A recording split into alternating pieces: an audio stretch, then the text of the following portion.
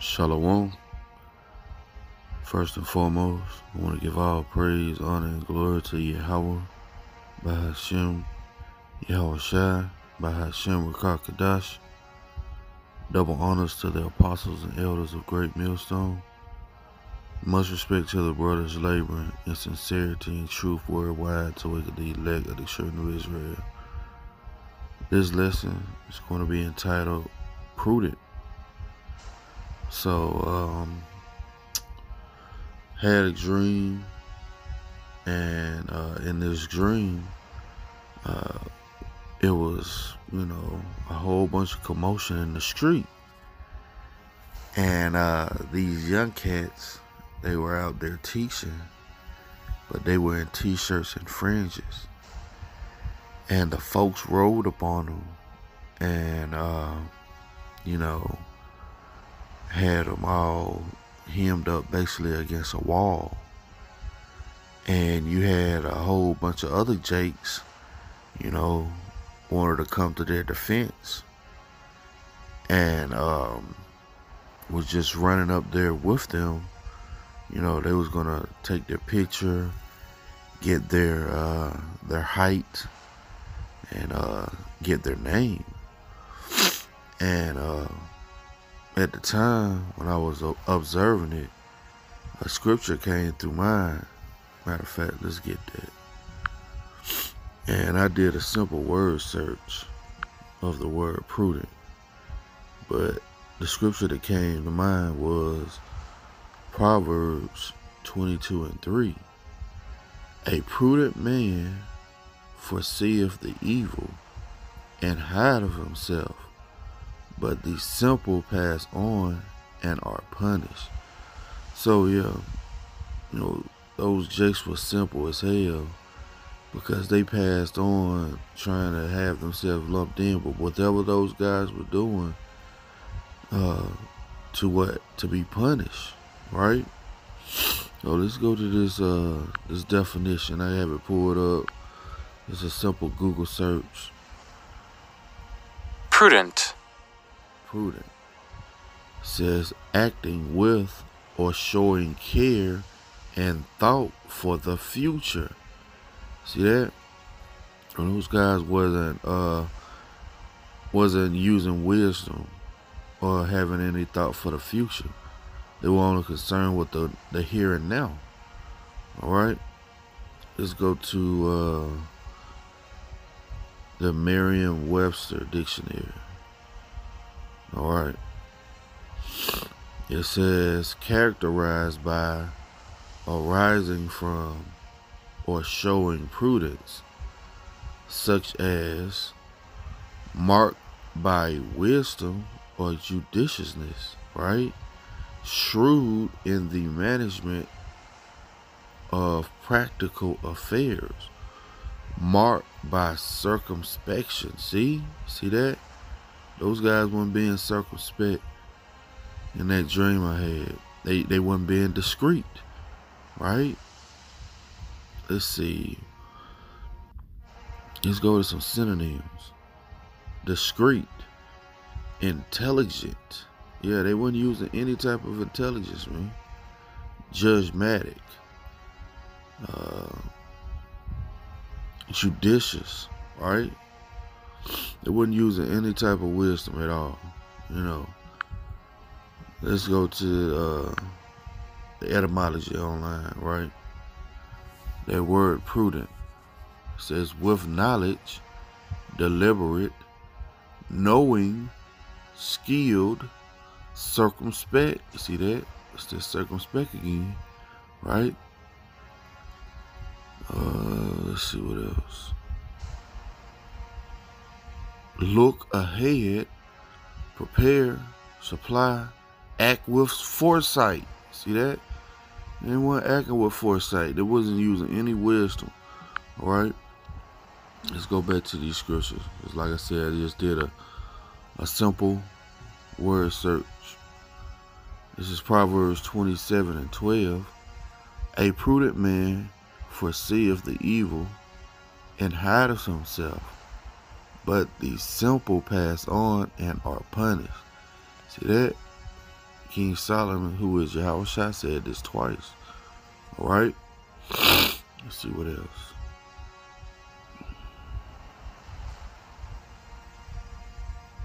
There was one more I seen.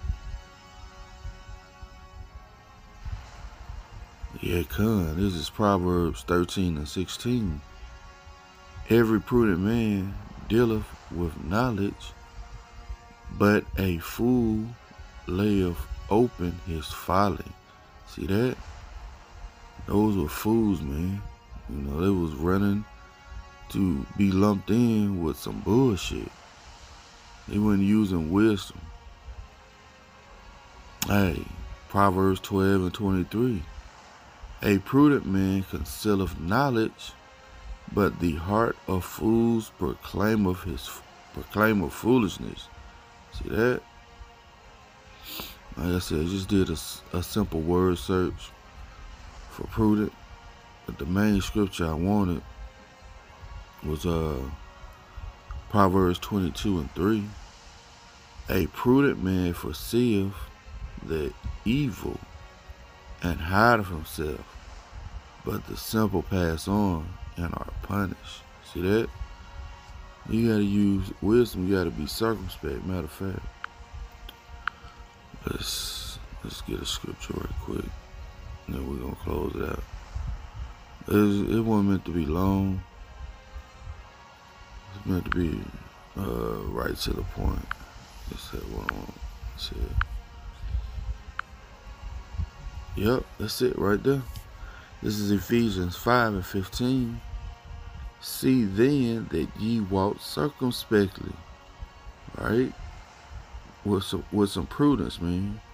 Not as fools, but as wise, redeeming the time, because the days are evil. Wherefore be ye not unwise, but understanding what the will of the Lord is. See that? With that, we give all praise, honor, and glory to Yahweh, Bahashem, Yahushua, Bahashem, Rakakadash.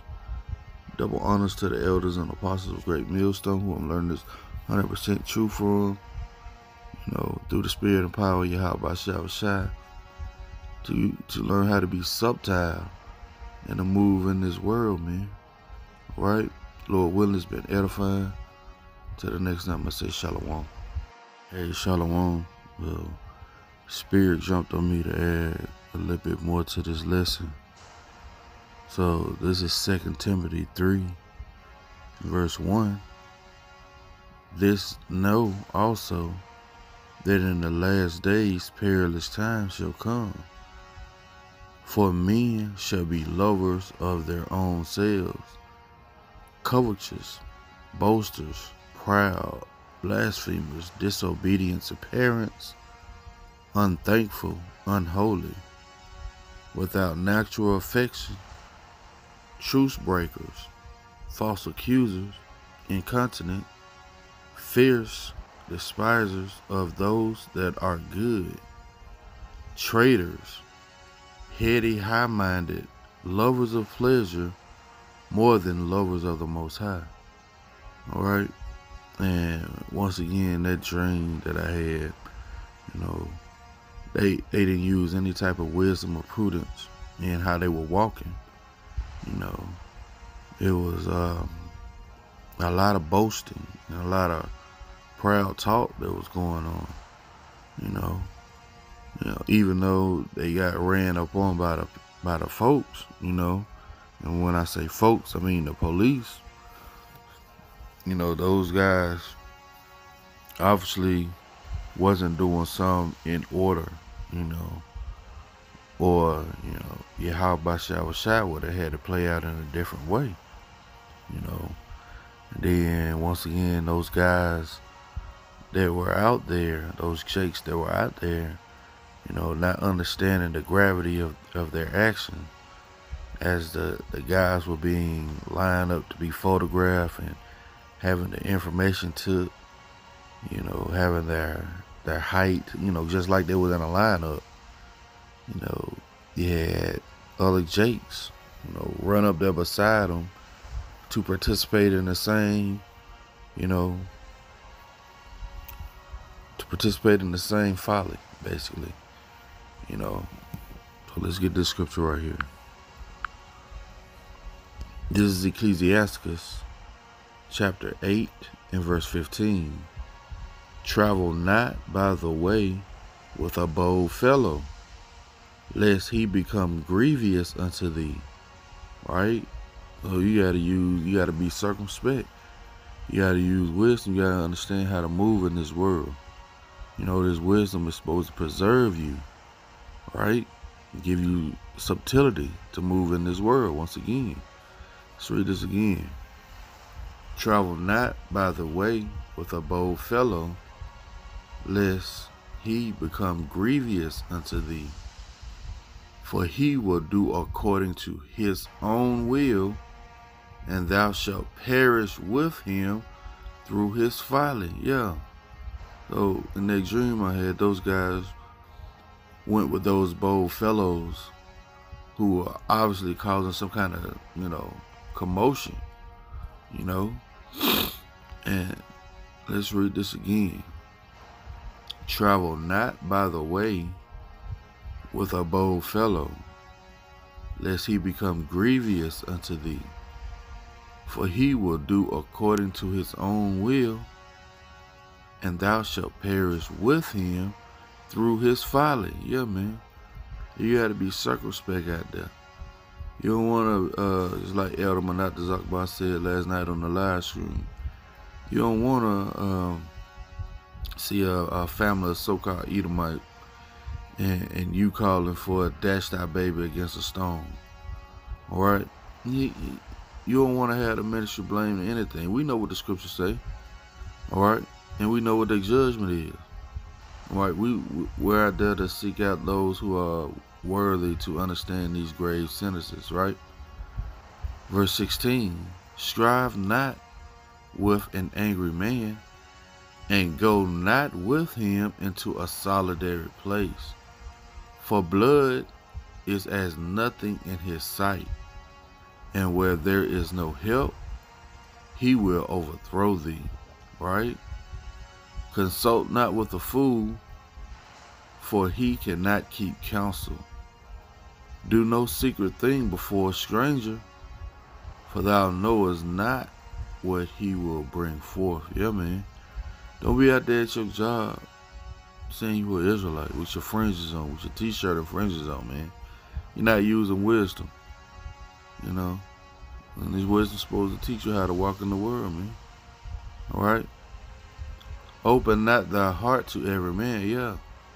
Don't tell every man what's on your mind, lest he requite thee with a shrewd turn.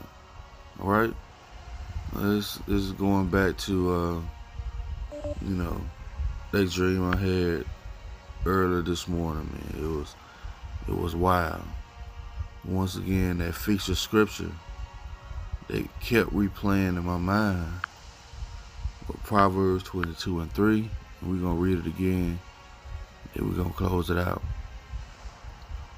A prudent man foreseeth the evil and hideth himself, but the simple pass on and are punished. All right, that's going to be it for the lesson. Lord willing, it was edifying. Shalom.